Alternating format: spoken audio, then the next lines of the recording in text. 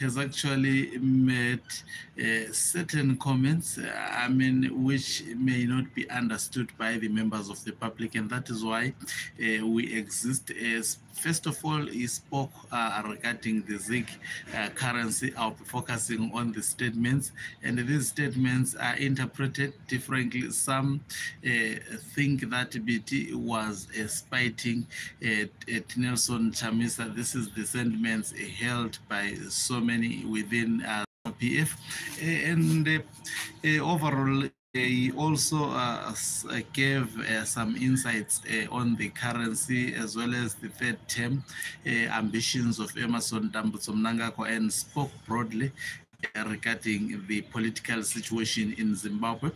What was striking on my mind is the fact that he is actually throwing the towel, politically, and saying he is focusing on himself and the other activities that he has been doing, but he will be in some form of isolation, not being precisely per se. Greetings and welcome on your lovely channel, the Hlonipani Music TV. If you are watching us for the very first time, please do remember to press the red or black subscribe button so that next time when we beam live, guess what? You become the very first one to watch us. So, Triple C, who is the, what is Triple C? What is going on within the Triple C since Nelson Chamisa decided to leave the political party? And I wonder what is the position of those deployed in parliament and the various councils across Zimbabwe, considering these confusions surrounding Triple C as a political party. Initially, we had a view that the former vice presidents of Triple C, that is Biti Kore, as well as Professor Walshman, they were going to lead the party on rotational basis if we were to take the arguments advanced by the Professor Walshman faction. And also, we know that the party has various factions, and there is also the Sengezo Chabang factor. We thought after 90 days, Tendai Biti was going to take over, as pronounced by Jacob Mafume, who was seen, by the way, as an ally of Tendai Biti.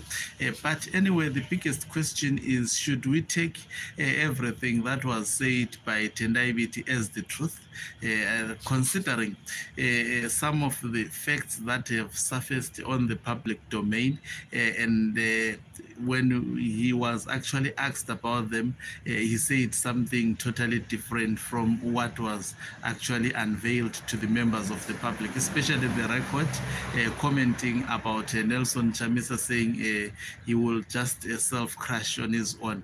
These are not the words that he said, but that was indicative.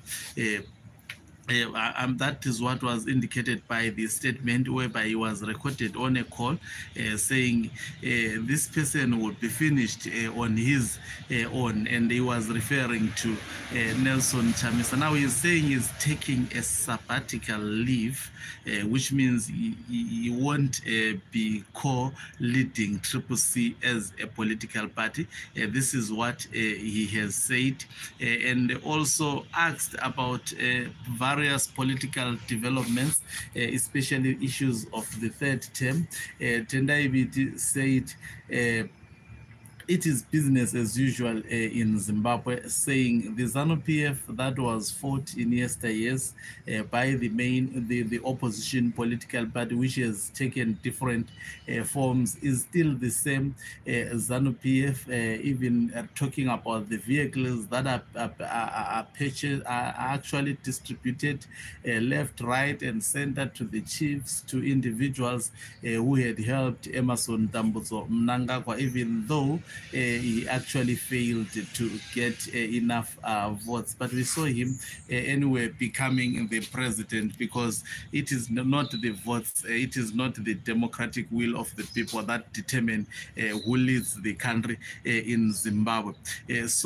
And also of interest, his comments about the currency of which ZANU-PF they are manipulating, whereby he said when you're introducing money, it is not as simple as changing from a red color, changing to a yellow color, and as well as a blue color. He said it doesn't work like that. Well, his statements has been misinterpreted by people, especially in the ZANU-PF, to think that he was mocking Nelson Chamisa. Was he mocking Nelson Chamisa?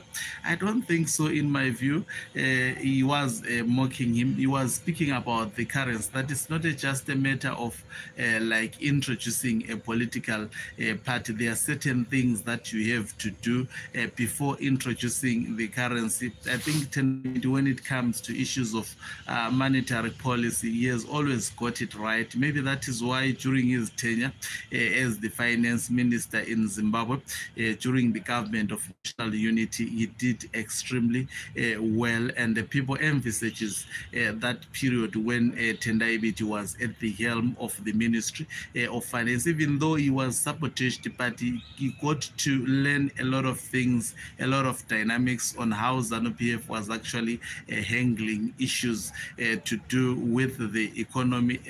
For just a few periods, the economy was stabilized, but the government of national unity was short-lived, and the fact that there is no party which had two-thirds majority, it was very, very extremely difficult to pass laws. So there were no laws which were passed except producing the new constitution, which has been, by the way, manipulated by ZANU-PF.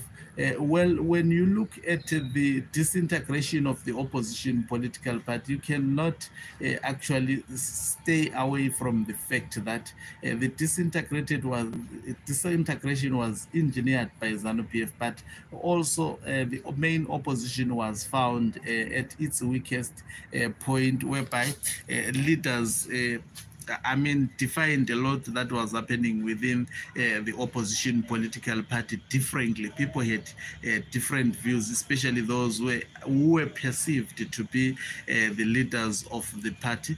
How do you explain a scenario whereby some say CCC was an offshoot of the MTC alliance, as such it inherited everything that was within the MTC alliance, whilst if you look at the likes of Nelson Chamisa, they say CCC was totally a new political party with the new leadership strategies, as well as also leadership styles, and as well as leadership titles. And also the likes of Tendai Biti, they had differences. These individuals, they interpreted that phase from moving from the MTC alliance to CCC, and ZANU-PF, through the use of Sengezo Chabangu, manipulated already the disintegrations that had actually become imminent within the main opposition political party. So Tendai Biti is saying he's taking a sabbatical leave. He will be writing books. People should expect to read books. Is the writing of the books going to bring any meaningful change? Will he, chronicling whatever Zimbabweans know about ZANU-PF, help to actually eliminate ZANU-PF? I think that is the question that comes into my mind. Is it the proper decision, or this will be interpreted by some people as a cowardice kind of an approach, especially from Tendai Biti? Well, I'll leave it for the viewers of this channel to give proper interpretation, but Tendai Biti is taking a sabbatical leave. These are the sentiments that were actually exposed about him, but he's taking this leave recognizing that in Zimbabwe the democratic fight is still on. Is it a sign, is it an indication that he has given up in fighting against democracy, in fighting for democracy in Zimbabwe? He's saying he will fight it through other ways, not politically. Is this a good and a brilliant decision from Tendai? Anyway, anyone is entitled to his constitutional rights, and these constitutional rights include making a personal decision regarding the political future of an individual. Thank you very much for watching us. If you are watching us for the very first time, please do remember to press the